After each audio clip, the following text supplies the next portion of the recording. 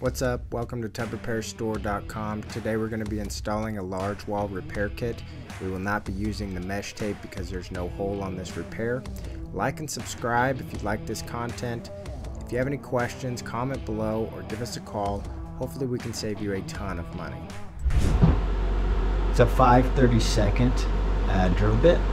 I'm just going to drill a hole on either end of this crack.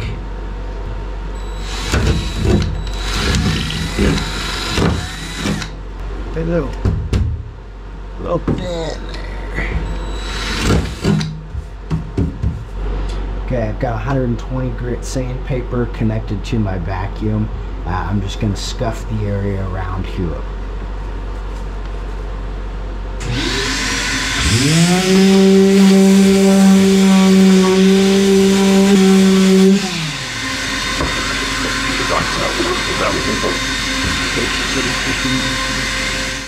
Alright, just some acetone. I'm going to clean it off, make sure it's dust free before I add my putty glass. Okay, so I've got my respirator on. I'm using my cream hardener, the glass putty, and it just takes a little bit. This should be plenty.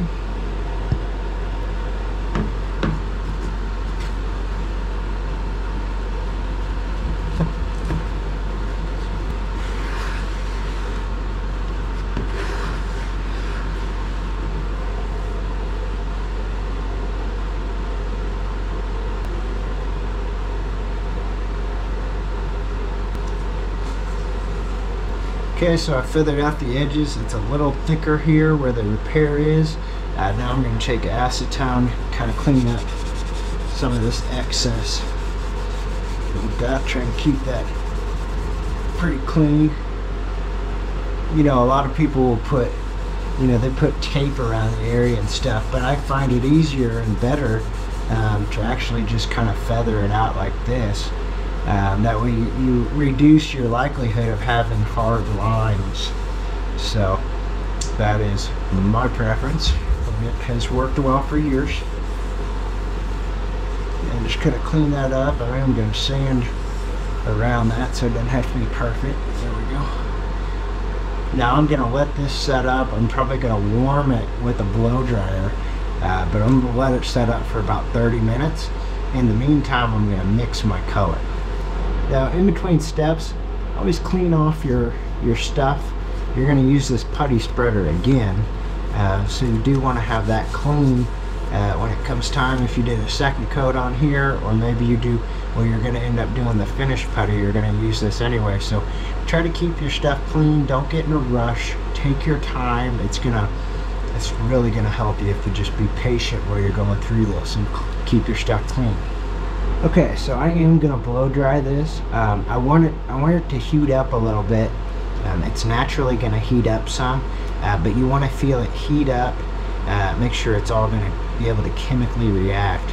And then once it's cooled off and it's dry and not too tacky to the touch, then you can do it. Generally about 30 minutes. So I'm going to blow dry it, get it warmed up.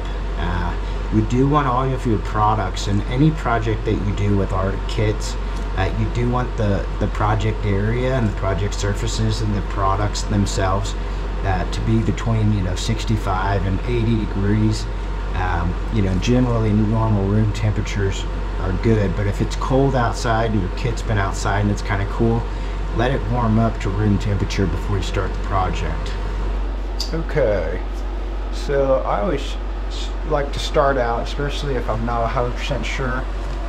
I'll start out and just do each of the colors, so it's like you can actually see it better in the shadow. And then we've got gloss white, gray white, gold white, and almond. To me it looks like the gray white's a little too gray, but the gold's a little too light. This tub does have a hint of gray to it, so what I'm going to do is I'm actually going to use this gold white as my base, and I'm going to add a little bit of the gray to it. So here we go. Okay, so you use acetone to wipe off your swatches. So it comes off pretty easily. It's just the resin, it's not the catalyst, the reducer. It has it set up like that. So just wipe it off. The one thing to be aware of is if it is a plastic tub, this is a standard fiberglass tub, so acetone's not going to hurt that surface. Plastic tubs, it can make the surface sticky, and it can kind of dull the shine on a plastic tub or an acrylic tub. So do be aware of that. What I recommend is, try it down in like a discreet corner. Take some acetone on a paper towel, kind of wipe it in a corner, and see if the surface gets sticky. You want to be real careful when you're doing that. In fact, you probably want to match your swatches right near the repair area, so when it's all said and done, that'll be covered up. So, okay, so I'm only going to need about 1 ounce of resin here. This is not a very big repair. 1 ounce is going to be more than enough.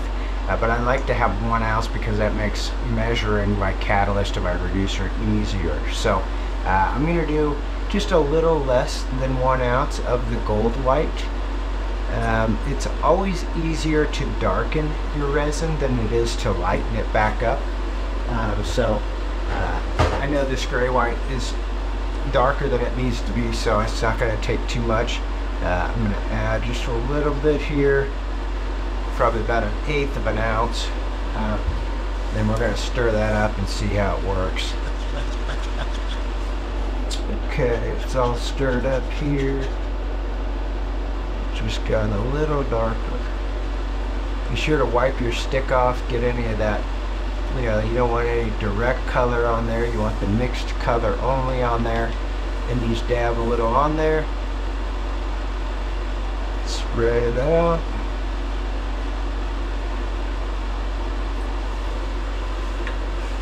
And then I always dry it in the foam.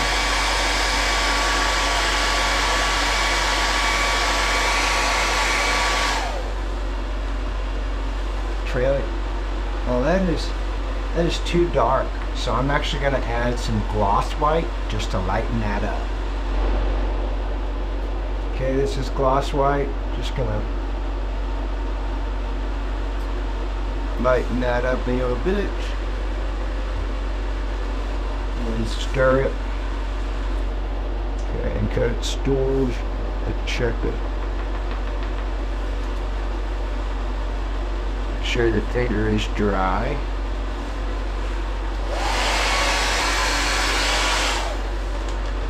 Okay, that one is just a little light, so I am going to go back with a little bit of gray white, not much at all.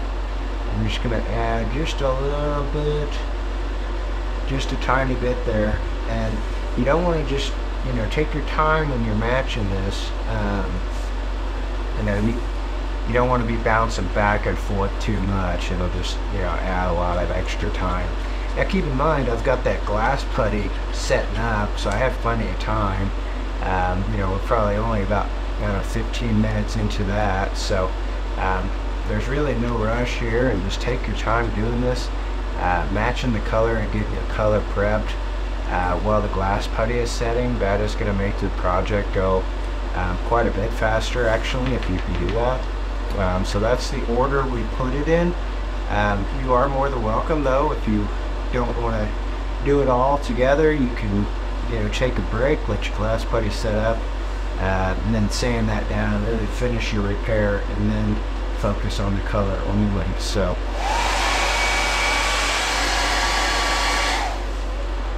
okay, we're still just a hint light, so I'm going to do a little bit more. Now this is just, just take your time on this. You don't want to just add a ton. It's better to add a little, do another swatch, than really be bouncing back and forth and wasting all of your material. I'm really only just slightly over 1 ounce of resin here. So just, you'll have plenty of material. You got about 2 ounces of every color. Right now the gold white is the main one, and I won't be using any more of that. And probably used about 1/4 ounce of gray white. We'll try that. And then always dry your swatch in between. Always dry it for about 15 seconds.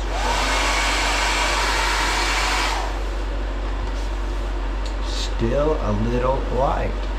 So, you know, we're just going to go a little bit more gray white. Just keep it. Did a little bit more that time.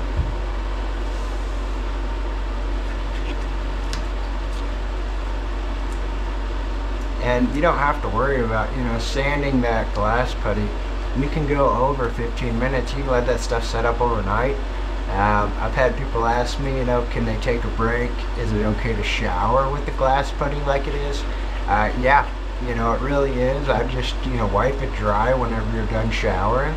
And, you know, let it dry out before you get back to the project. But yeah, it won't be any problem. In fact, we did one just the other day like that. Had some cleaners come in, clean the entire tub, and then I came back and finished out sanding the glass putty. So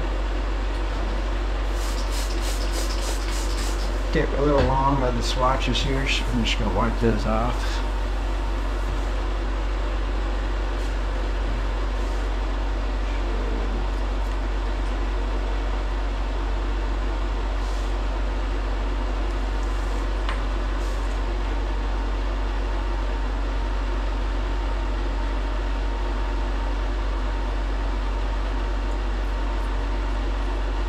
And you really just kind of rub that swatch until it gets a little sticky, and then it'll thicken up and give you a real solid coating there.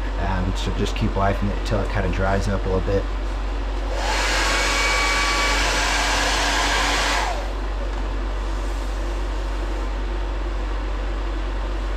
That is still just a little light. Maybe it is a little more gray white. I'm pushing about 2 ounces here, and you know, in reality, and probably, you know, you can take different routes to get to the right solution here. This one, maybe I could have done gloss white to gray white, and or stay away from the gold. That may be throwing me off. We may have to try that. So, just get this gets us closer.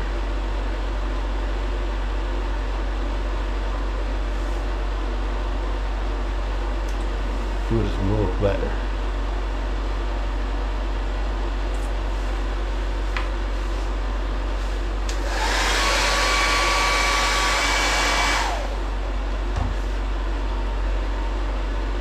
And kind of look around on each different color angle.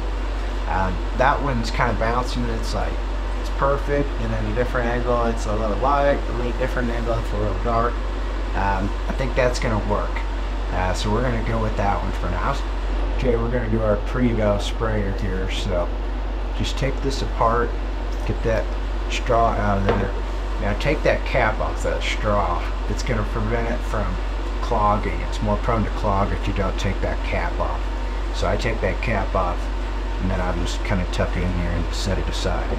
Now, use resin, and I'll wipe all this up, so don't worry about that.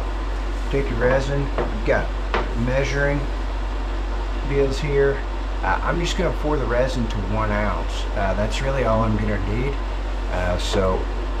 And I'll just save the extra resin. In case I need to do it again, just save that resin until you're happy with the project. So I'm going to pour this out to 1 ounce.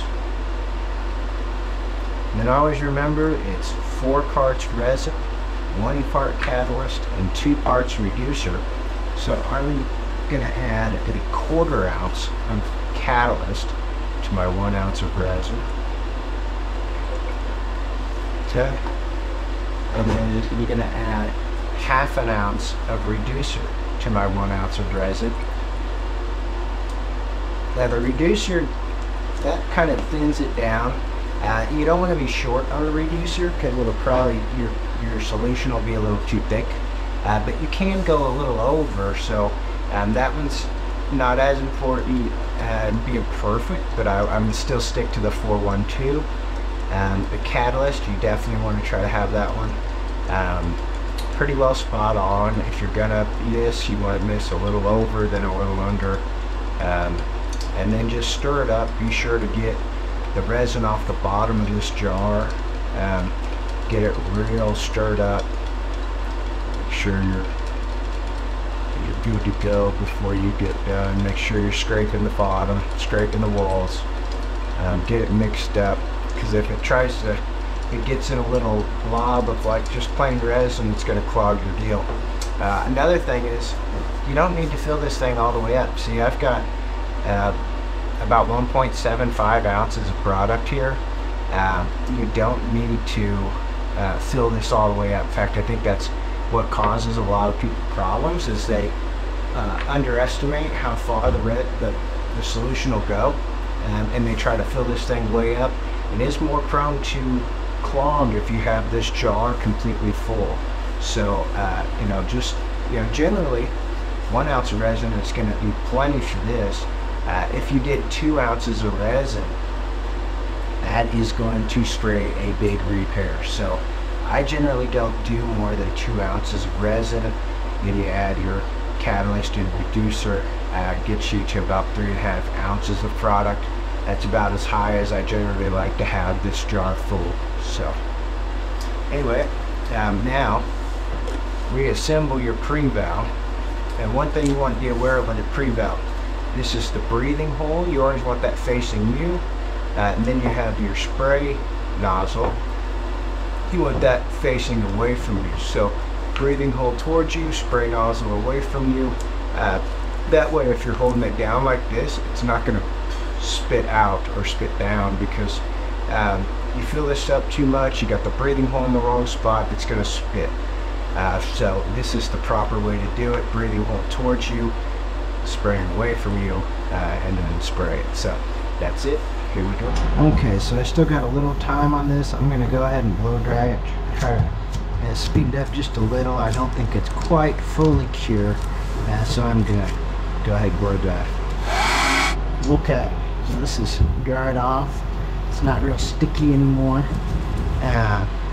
It's going to hold just fine, so now we're going to sand it down.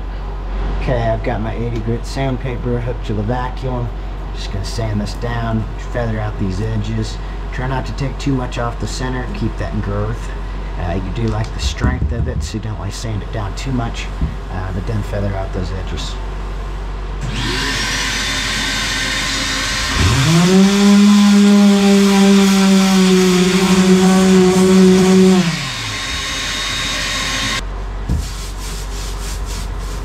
Okay, so you see how it's not perfectly smooth. There's still little dimples and stuff like that.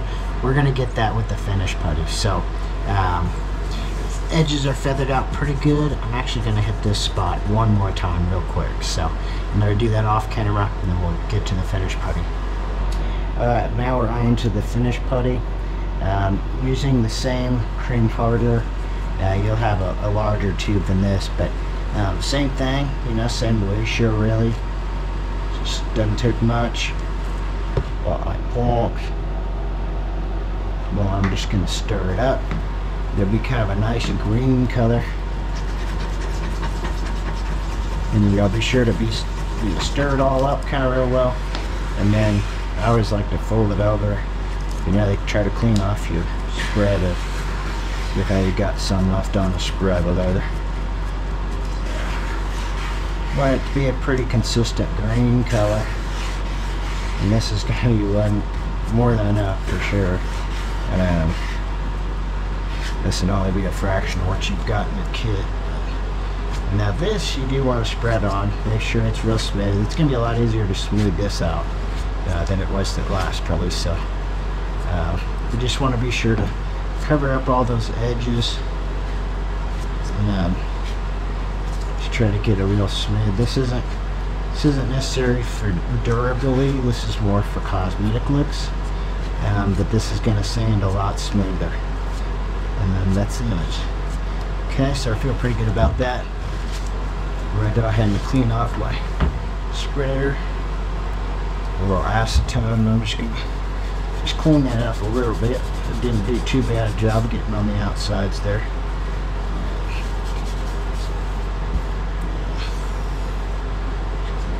Just a touch. Same with my spray. Yeah, just keep it clean, It'll make your life easier, that's for sure. Okay, done with that.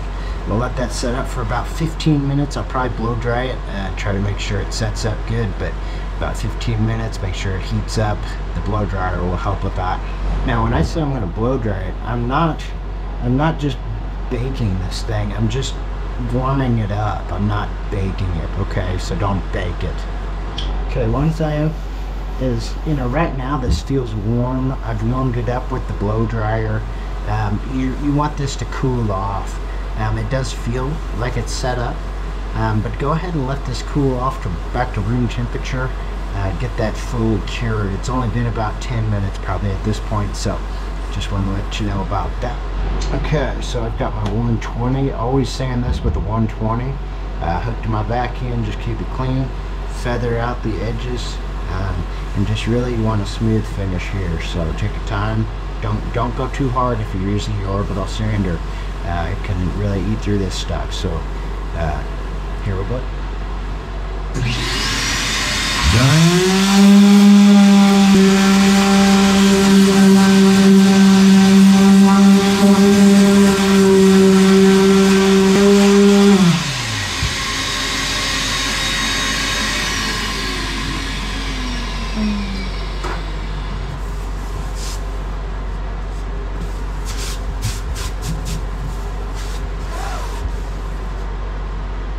Okay, got this all smoothed out, wiped down, dust free. So now I'm going to use my wipe on primer.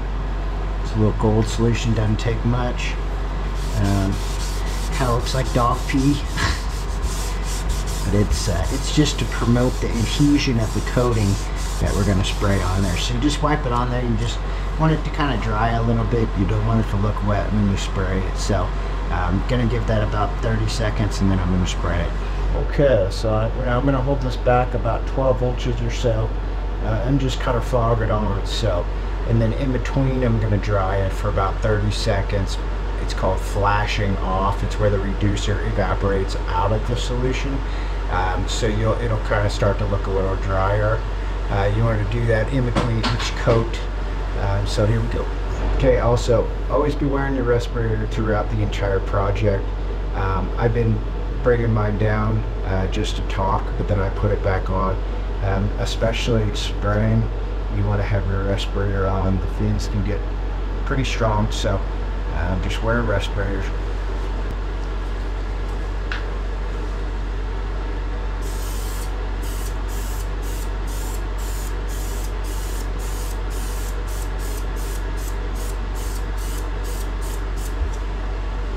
Okay, now I'm going to blow dry this. Now don't be right up on it, just baking this thing. I'd be back a little bit and just, lightly blow drying it. You can blow dry it high, but just don't be right up on it baking this thing.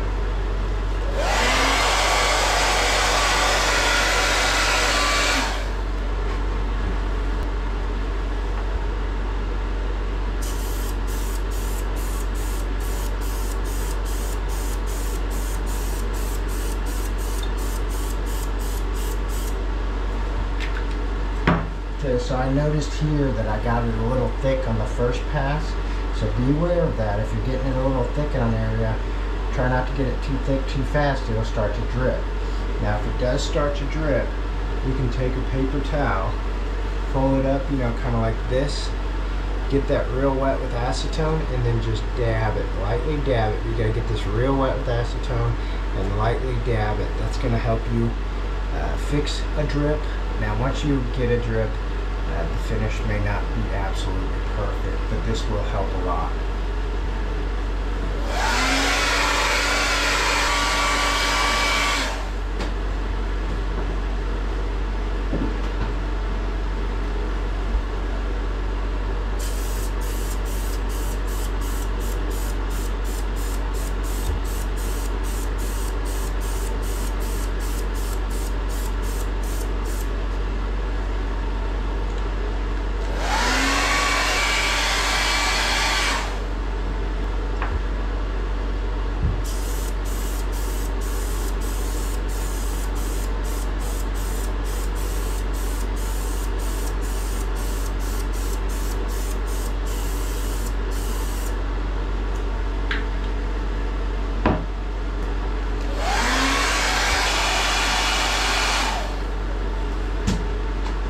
so that's building up nicely.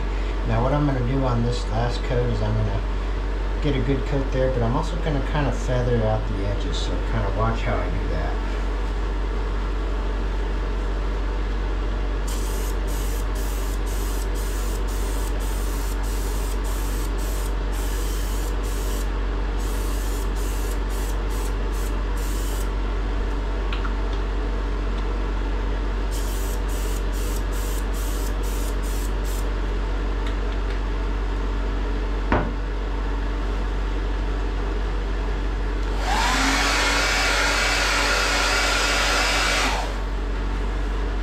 Okay, that's it. I'm going to let that cure for 24 hours. I'm going to come back, I'll feel it. If there's any rough areas, I'll wet sand with the finish sand paper that you have. I'll wet sand with that, kind of knock down any rough areas. And yeah, go from there. That's it. That's how you repair a hole. That's the large wall repair kit. It'll handle that. It'll handle a lot bigger ones too. So anyway, get it at theTupperPairStore.com. Okay, now I want to talk about if your pre-valve gets clogged.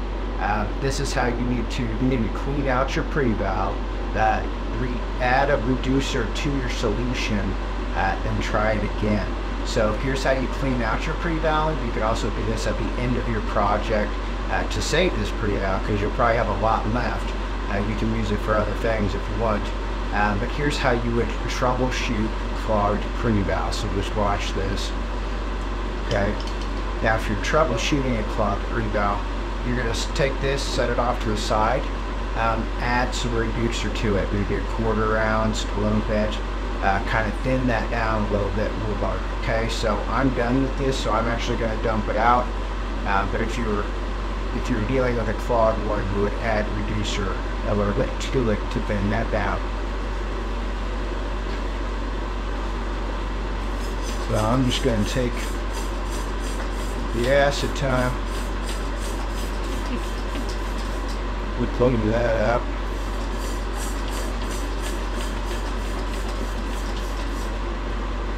Okay, I'll finish that up for a second. Now, if you were dealing with a clogged pre-valve, take that straw off. Just start like that. Spray acetone through the straw, make sure that's clear. You might have some thickened resin or something in there, so just make sure that's clear. The next thing you do is take this cap off and spray acetone through the back side. Yeah, so it's coming out the tip here. Once you see it come out the tip, give it a few sprays. Now, guard this backside. The backside can spit back at you. Okay, so that's all clear.